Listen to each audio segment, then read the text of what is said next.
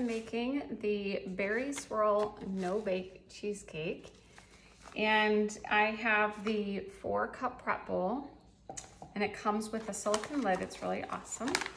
And it says here in a microwavable bowl, combine 1 tablespoon of mix. So I opened this up and put a tablespoon of mix in here. And then it says add 1/3 cup of frozen raspberries. And I'm going to microwave that for 1 minute. And then it says mash and stir together and set aside in the fridge. And then using a stand mixer or a hand mixer, beat 1 softened brick of cream cheese with the remaining mix on medium-high until smooth. Gradually add 1.5 cups of whipping cream and whip until it peaks.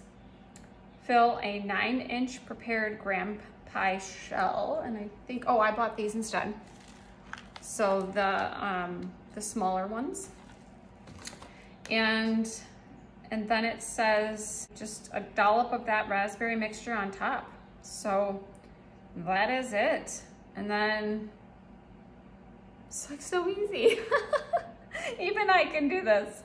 I have not made this before because it is brand new, and I have tasted it. It's so good. And it says to freeze for 2 hours. So and I won't have quite 2 hours before we eat it, so 1.5 hours we'll have to do.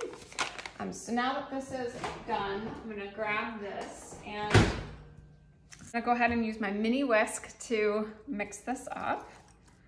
And oh, look, I had no idea it was this easy to make that. Look at that. Oh my gosh, it's so good. All right, so I'm gonna set this aside and refrigerate this. And then I'm going to get going on my mix with the softened cream cheese and the hand mixer with the whipping cream.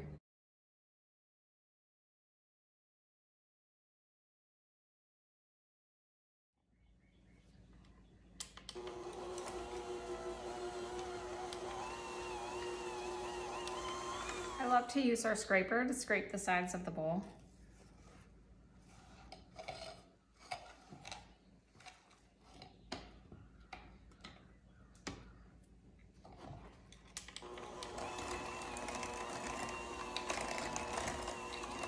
And then it says to add in 1.5 cups of whipping cream.